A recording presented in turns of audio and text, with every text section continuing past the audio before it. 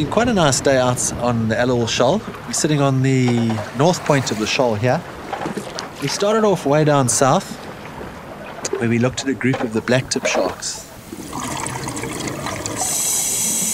This is the area that these blacktip sharks have basically made their home.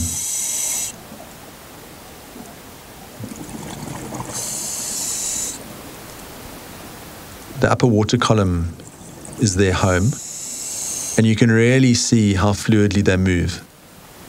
Agile, pelagic predators.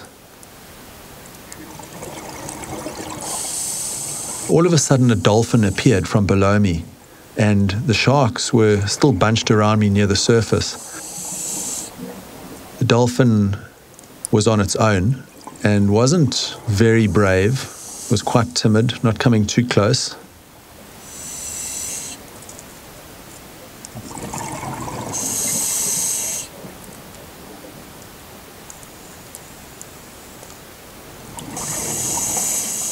You see the dolphin giving way to one of the blacktips. I hopped across to the cathedral in the boat, and swimming through the arch, I was horrified to see no ragged tooths. This is normally such a trusty location for these animals. And I managed to find one lone, beaten up looking ragged tooth right in the back of the cave, looking a little bit worse for wear. The top of the tail fin either bitten or cut off. Not exactly a prime specimen of the ragged tooth shark species. So I decided to move on, and I swam hectically further north, all the way across to the Raggy's cave area. A nice big one in the foreground, a couple in the cave itself. But still not really the numbers of ragged tooths that we've been seeing. Here you can see the difference between the blacktips and the ragged tooth. This shark can tend to float at the opening of Raggy's cave, just feathering its tail, keeping the water moving over its gills.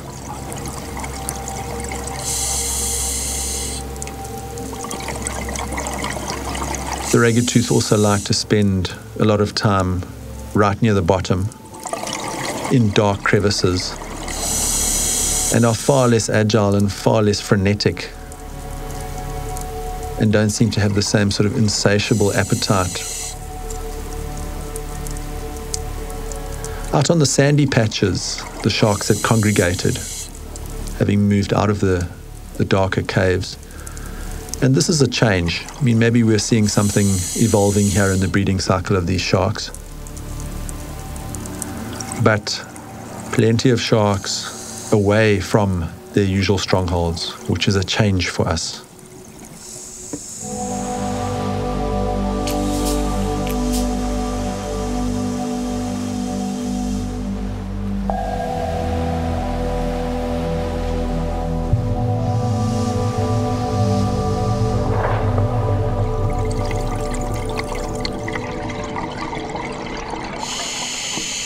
The first animals that Grant came across on this particular dive were these little razorfish.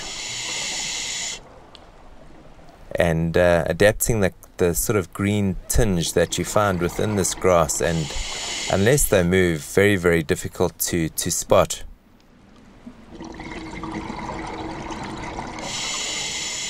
There is quite a bit of structure within the estuary, and most of it comes in the form of old trees and old root systems that have over the years been brought down by the currents and by the rivers, and a lot of animals use these particular structure systems for refuge and for hiding.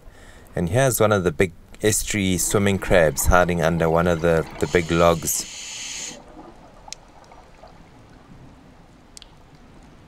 And once you start really diving into the beds of the seagrass, you start coming up with all sorts of strange animals. One of these little animals that Grant found this morning was one of the Congo eels.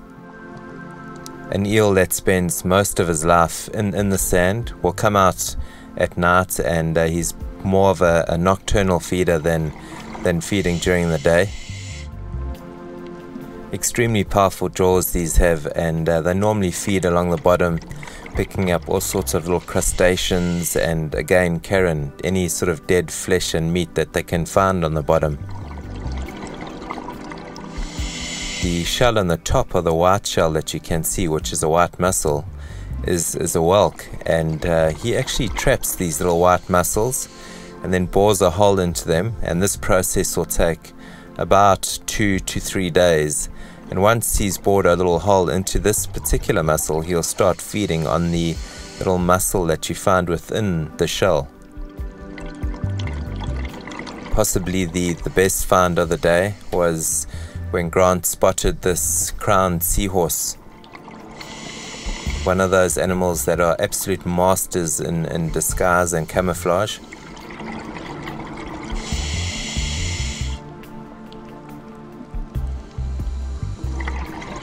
This animal was actually hunting, and you don't often see them hunting during the day, and what he's feeding on is tiny little crustacea, those little things that you can see floating around. He mainly uses his tail for holding on and anchoring himself down to the bottom on any structure that's within his grasp. Here he's using the seagrass and some of the other weed that's we found floating on the bottom. Another fantastic day here in Portman, and another one to really remember.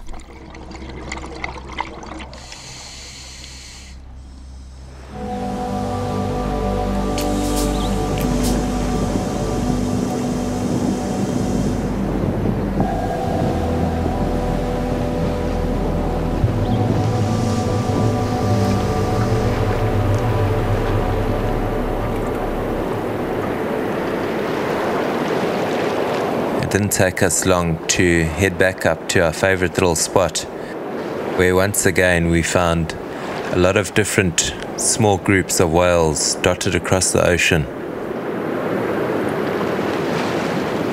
This small group that we can see here seemed to be 2 smaller males and 1 larger female, and obviously the males were competing for the female's attention. Not only do these southern right whales calf now in this time of year, there's also a lot of mating that goes on in these sheltered bays. As the days started to wear on, the wind started picking up. It didn't seem to perturb or disrupt the mother and the calf pairings. They all have moved in quite shallow now, all sitting between the backline and perhaps about 300 meters out to sea. Possibly this is the area where you get a lot more shelter from these winds, obviously giving the newborns a lot more protection here, and there's not so much surge and chop on the ocean surface, so that they can obviously acclimatize and get used to the water.